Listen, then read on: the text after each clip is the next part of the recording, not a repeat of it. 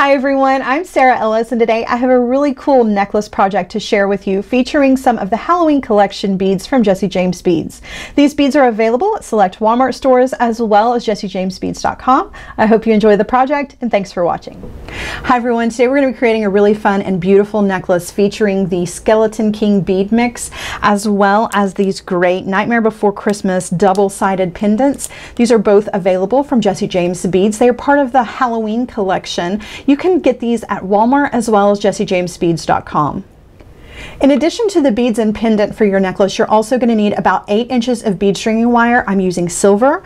You're going to need 2 crimp beads or crimp tubes. You're going to need 8 6mm jump rings as well as 1 8 or 10mm jump ring, a clasp, and you're going to need 2 sections of chain that are about 6 inches each. You're going to need 2 pairs of chain nose pliers for opening and closing jump rings, as well as a cutter tool and your standard crimper tool.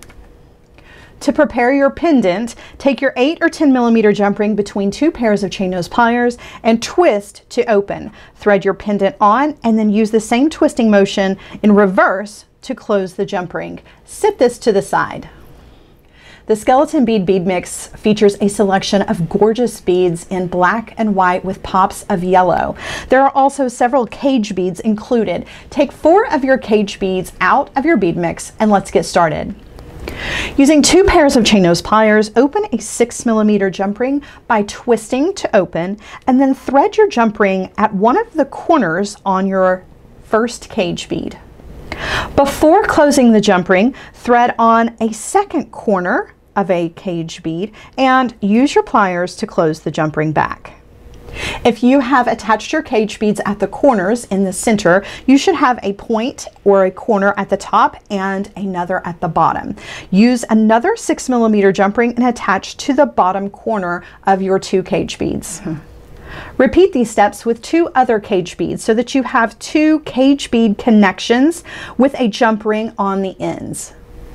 Take your bead stringing wire and thread on your crimp bead or your crimp tube and drop it down about 1.5 inches on your bead stringing wire.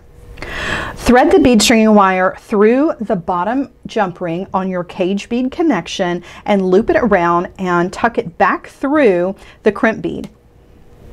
Pull the crimp bead close to the jump ring, but not super tight. You want to leave a little bit of wiggle room here. Make sure that your bead stringing wire is not crossing within the crimp bead. Place the crimp bead within the back notch of your crimper tool and squeeze. Once you have created your crimp, turn the crimp bead to the side and place it into the front notch of the crimper tool and squeeze. This will create a more compact crimp bead. Using your cutter tool, trim off the short end of the bead stringing wire. Now we're ready to thread our beads onto our bead stringing wire. You can thread your beads in any pattern, but I'm going to thread on one of the crystal glass beads and drop that. One of the black check glass rounds. I'm going to thread on one of the floral bead caps so that the concave portion is facing away from the last bead that I thread on.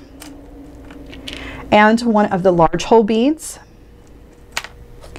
And another one of the floral bead caps, again facing so that the concave portion is facing towards the inside of the large hole beads. That's just going to create a little cup out of our large hole bead.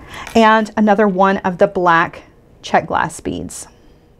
Thread on one of the white rondelles, thread on one of the rhinestone spacers and a second white rondelle. Thread on one of the metallic rectangle beads, a rhinestone spacer, and a second rectangle bead. Now we're going to thread on the jump ring that we added to our pendant. Once we've added our pendant, we're going to repeat the pattern to finish our beaded strand. Once we've added all of our beads to the bead stringing wire, thread on your second crimp bead or crimp tube and thread the end of your bead stringing wire through the bottom jump ring on your cage bead connection and loop around and back down through your crimp bead and pull everything down tight. Making sure that your bead stringing wire is not crossing within the crimp bead, place your crimp tube into the back notch of your crimper tool and squeeze. Once you have crimped, now you want to place the crimp bead into the front notch of the crimp tool sideways and squeeze to make it more compact. Use your cutter tool to trim off any remaining bead stringing wire. Using 2 pairs of chain nose pliers, open another 6mm jump ring and thread it to the top corner of your cage beads on one side of your necklace. Before closing the jump ring, thread on the end of one of your chain pieces and close the jump ring. Repeat this step on the other side of the necklace. Before closing the jump ring, thread on the end of your second chain piece. Using 2 pairs of chain nose pliers, also attach 6mm jump rings and a clasp to the ends of your chain pieces.